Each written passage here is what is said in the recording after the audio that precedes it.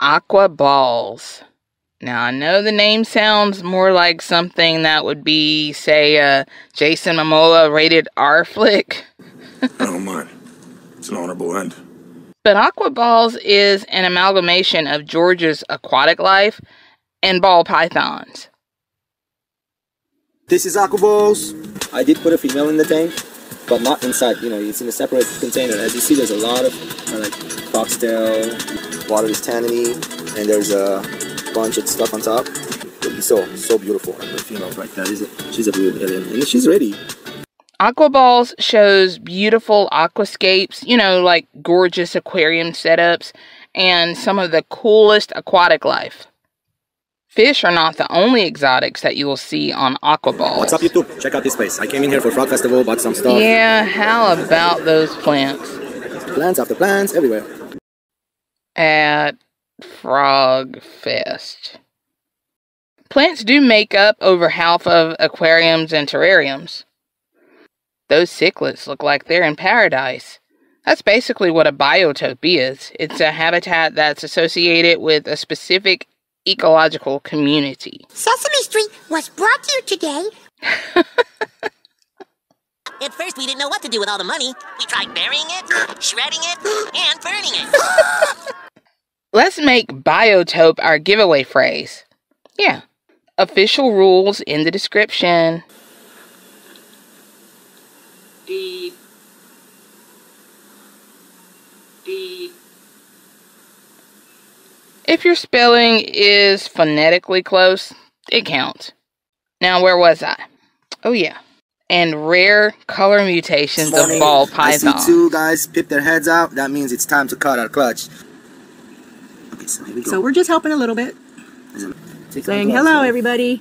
So if you're into exotics, particularly aquatic and terrarium life, you should definitely check out Aquaballs. Littlefoot Ranch.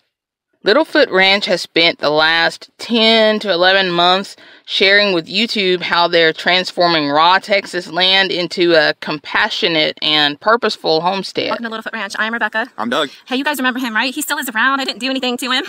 We got him when he was 3. Yep. This is who they're named after. 18 hands high and just a big, glorious boy. And they really do just bring us so much peace and love and just make life really, really wonderful. They have a handful of rescue horses, and what else is going on? Kale is one of my favorite things. And then, if you guys are wondering why some of the beds are so bare, it's because you can see how much they've been settling. And then spinning around over here to this bed right behind me, this is a marigold plant, another monster of a zucchini plant. I have gotten so many off of this one. Same thing over here. These peppers have been in here since the beginning, and they're just not doing anything.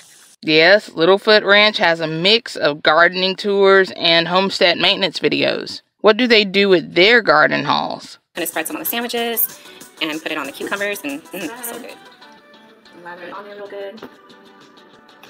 So, anyway, let's give these bad boys a taste because they're going to be so good. Yummy, yummy cucumber sandwich. Oh.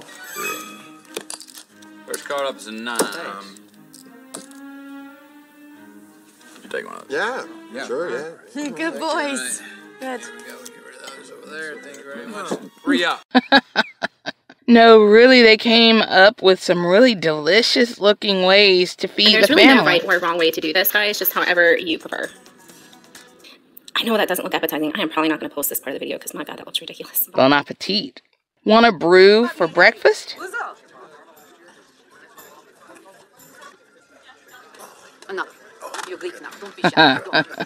Not that kind. The ions and the metals and messes with your tea.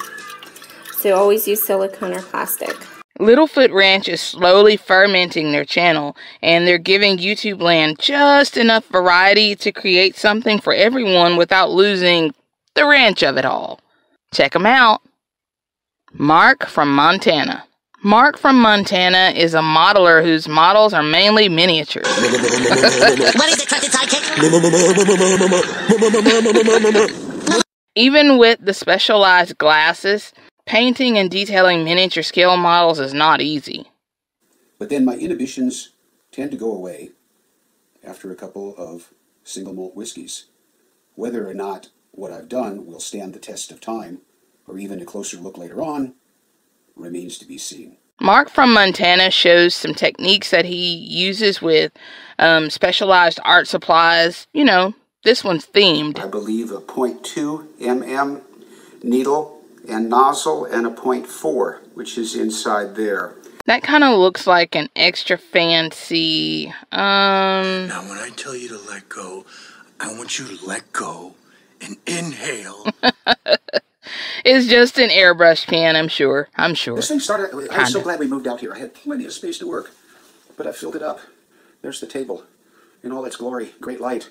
Stuff spans to the space you have. No truer words spoken. More stuff up here. Compressor, airbrush, rattle cans, paints, tools. Mark from Montana may have a problem. He does love his styrene. He's in Oregon, so, you know, he probably has a root cellar full of scale model supplies. And if he doesn't, I'm positive his addiction is large enough that he'd do anything to do scale modeling. Every darn one of them is needed. If you're a history buff, the stories behind Mark's builds will greatly interest you. So whether you're a scale modeler or just are handy with the paint or airbrush, Mark from Montana's tributes to Western civilization are worth the watch. Check him out. He's got aquariums and balls. Pythons, that is. Changing the world one Littlefoot at a time. The man from Montana with miniature models. Are these your people?